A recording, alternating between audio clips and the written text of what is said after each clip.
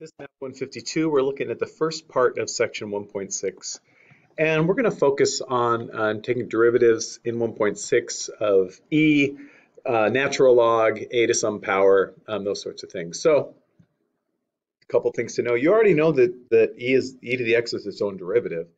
So the integral of e to the x then is also itself, plus some constant. Similarly, if it's a general base a instead of a base e, it's a to the x divided by the natural log of a plus some constant. So there's those to know, and then basically let's get a little practice.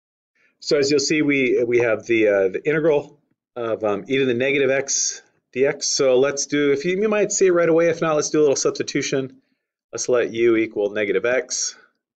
So the derivative of that then is negative 1 dx.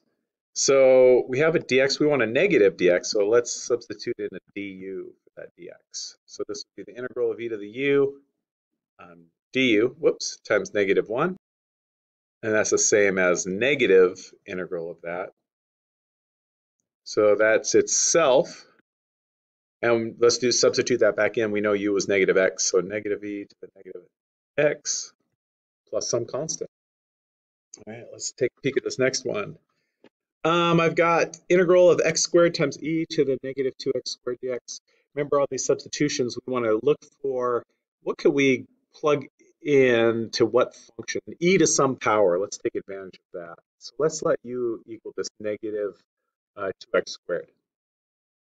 Now let's actually make that cubed. Sorry, cheated. There we go. So the derivative of that would be negative 6x squared dx. And I notice we have our x squared, but we're like negative 6 too big. So I'm going to multiply both sides of here by negative 1/6. And now I have a nice straight substitution. Negative 1/6 e to the u du. And I can pull that negative 1/6 out because it's multiplying by that constant. Anything that's, it's itself.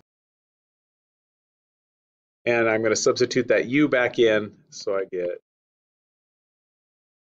that. And don't forget your plus that constant. A couple more. All right, I'm going to think about what my substitute, there might be one hiding over here. There it is, hidden away. Let's do that one.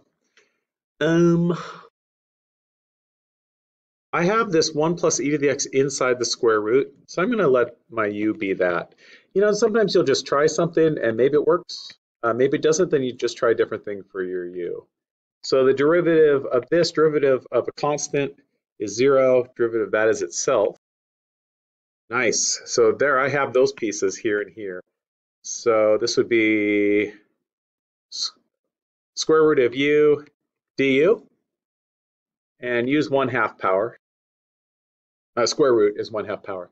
So as I do that, that would be 2 3/2, and then I got to compensate with that, plus my constant. So now I can plug it back in.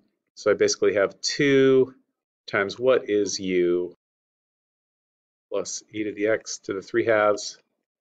I could write that as the whole thing is over 3, plus a constant. Don't forget about that. If you write this as a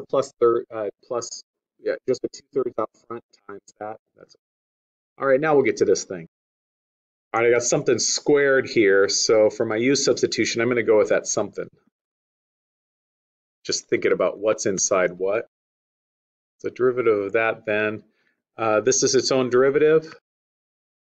Derivative of a constant is 0. So I've got that. So I've got the e to the x and the dx, but I've got this extra 3. So I'm going to take a third of it. Got 1/3 u squared. So that third can come out. So I have 1/3 times the integral of u squared is 1/3 u cubed. So that would be 1/9.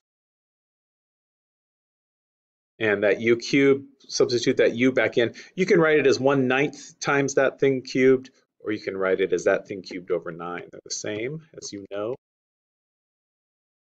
plus some constant. Beautiful. All right, taking a look at this one. I've got e to some power here. I don't have another e. I'm gonna let u be x to the fourth. Derivative of that is 4x cubed dx. I have a 2x cubed here, so I'm gonna cut this in half to make it match. So 2x cubed dx gets replaced with 1/2 du. So I'm just going to pull that 1/2 out right away. E to the u du. It's its own derivative.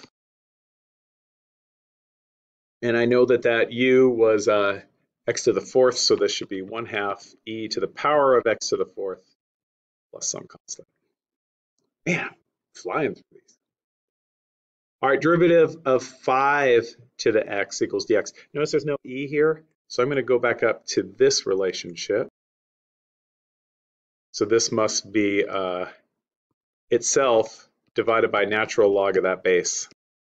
Again, that just comes out of that straight relationship. What